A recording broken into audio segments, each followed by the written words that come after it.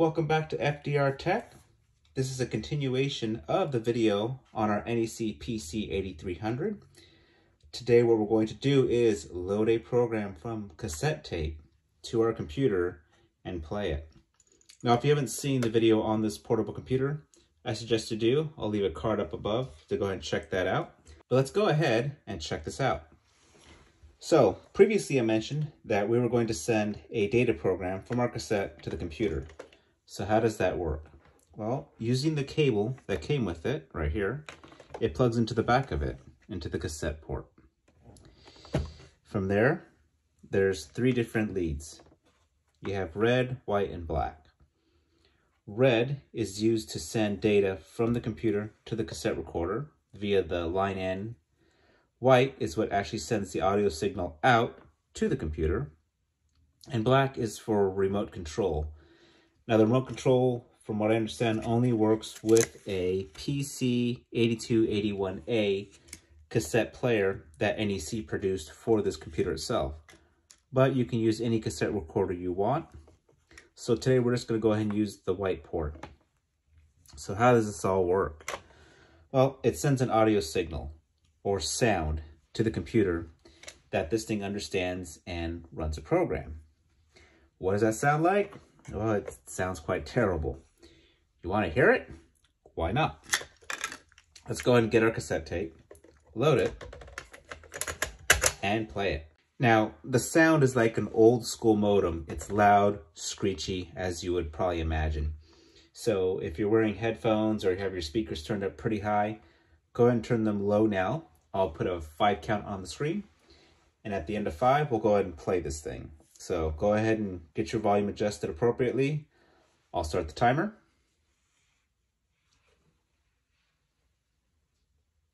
Okay, last chance to pause. Here we go. Let's go and play and hear what this thing sounds like.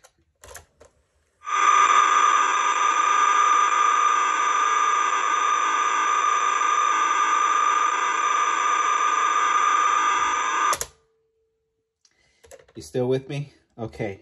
Go ahead and turn your volume up. That'll be the end of that. We won't be doing that anymore. But basically that screechy sound is what's going to be transmitted to the computer here. So let's go ahead and take our white cable here, plug it into the monitor or earphone jack of a cassette recorder. And talking about cassette recorders, how could I forget? This cool little device is my Sony TC-110B cassette recorder. This is an amazing little machine. It needs a belt replacement, but even with the belt acting kind of wonky as it is, this thing works great. You can also check out this cool little thing in the card over here. This is a neat little recorder, and I'm glad to have it. So if you noticed maybe a second ago, the tape had a bunch of numbers on it with writing. Let's have a look at it. It's a normal audio cassette tape. Nothing too special about it. It has two sides, an A and a B. And on it, it has numbers and a bunch of different writing.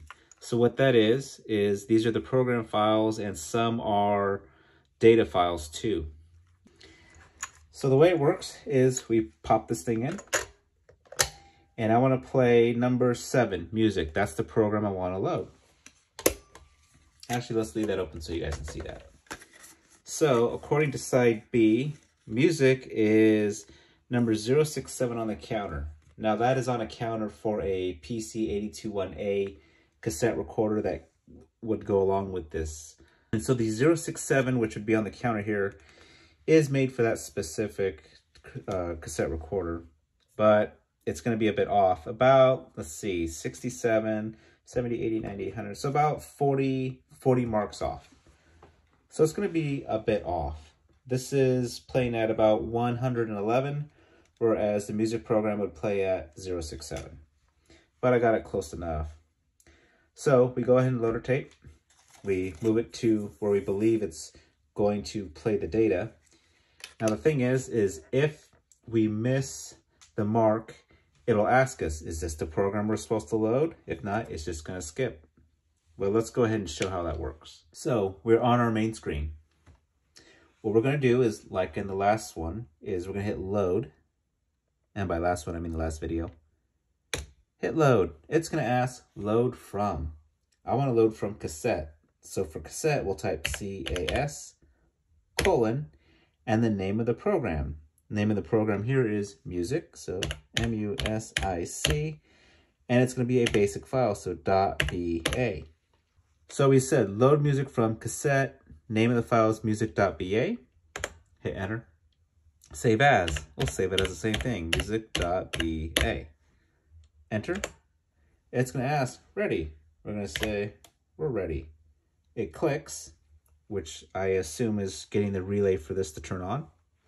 We'll go ahead and press play, and it's just going to listen for data. When it sees, I believe, the header for that file come up, it's going to say loading. So we'll play, and now it's just listening. So it's at 108, 109, 110, and around 111 it should pick up the program. There we go, found music. So now it's loading our program. So this will take about a minute 30 for it to load the program onto it, according to the little document right here. So as it does that, we'll go ahead and speed up a little bit and see what happens.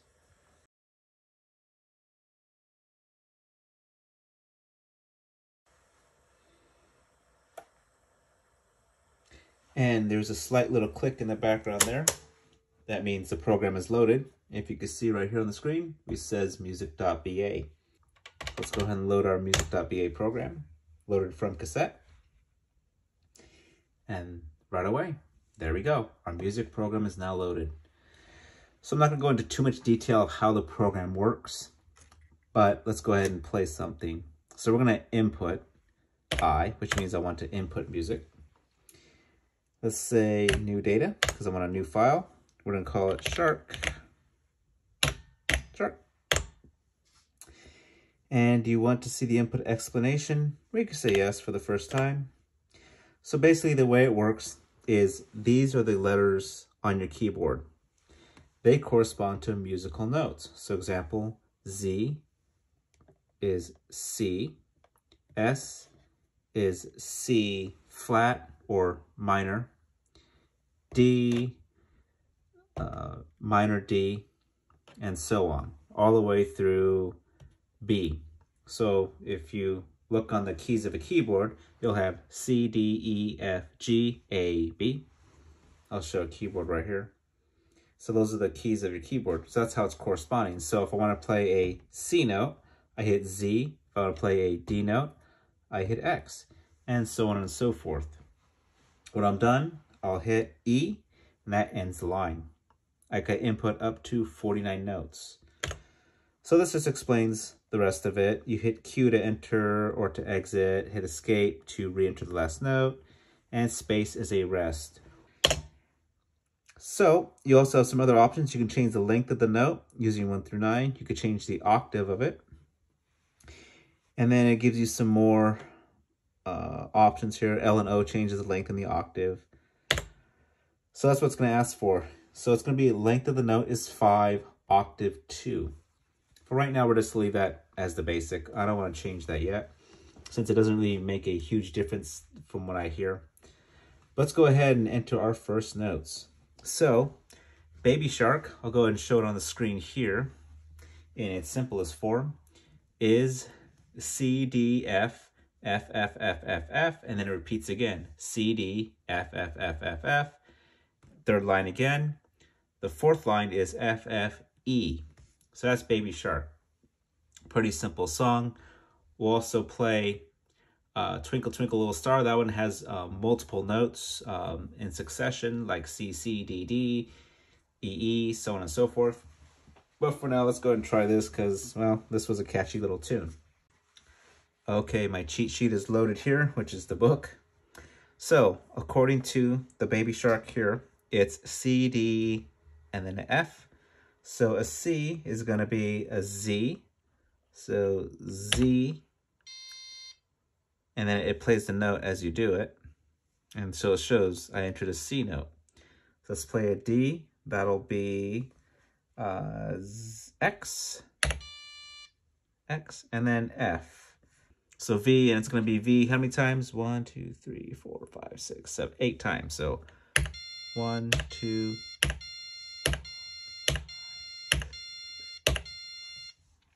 7. So there's our notes: C, D, F, F, F, F, F, F, F, F, and then it's going to repeat again. C, D, F, F, F, F, F, F, F. So let's go ahead and type that again. So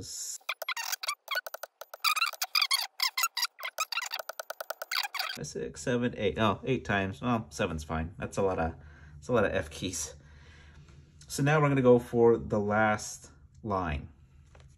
So the last line is F, F, and then E. So F, F, and E. So let's go ahead and do F, F, and then E is going to be a, let's see, 2, 4, 5. So it's 1, 2, 3, 4, C.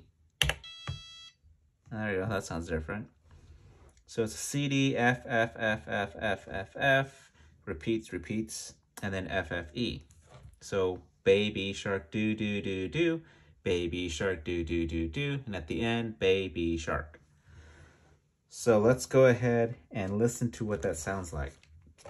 Probably not sound that great, but to end the program, we'll hit E.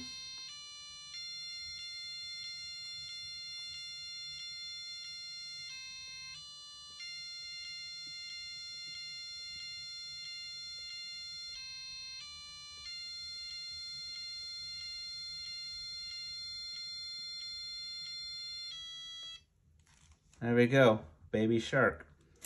Now, how does that sound on the piano? Well, let's go ahead and check that out. So here is baby shark on the piano.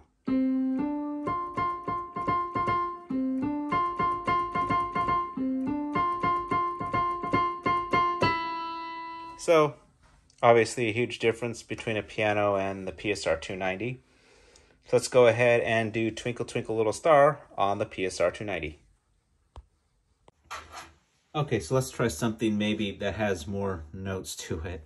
Let's try Twinkle Twinkle Little Star. Now that's a song that pretty much anyone learning piano always learns first, because it teaches you all the keys in succession typically. So put it up on the screen right here. As you see, it's start with middle C, which would be on a piano, but it's going to be C, C, G, G, A, A, G, and then it changes to F, F, E, E, D, D, so on and so forth. So it changes. So at least we'll hear some different notes as this thing plays. So I'll enter the first line, and then I'll speed it up and enter all the other lines, and then we'll go ahead and resume normal speed and play the song. So let's go ahead. First, it's going to be C, C, and then G, G. So C, C, that's going to be a Z, Z. And then we're going to do G, G. So it's B. That always sounds a lot better. A. So that's A would be N. N. And then G again. G again was what I said, B. Yeah, B. So as our first line, let's go ahead into the second line.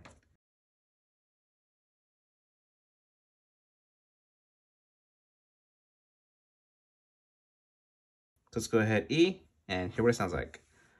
And hear my mistakes.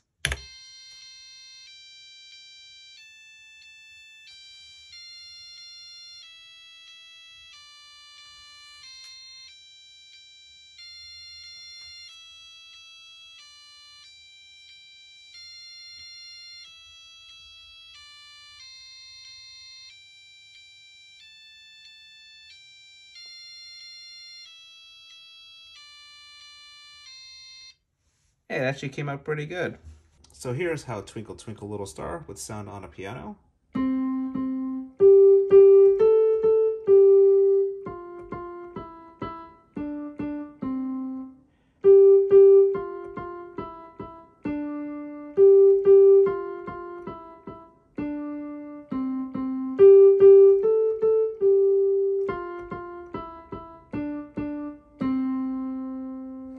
So there you go. Obviously, huge difference.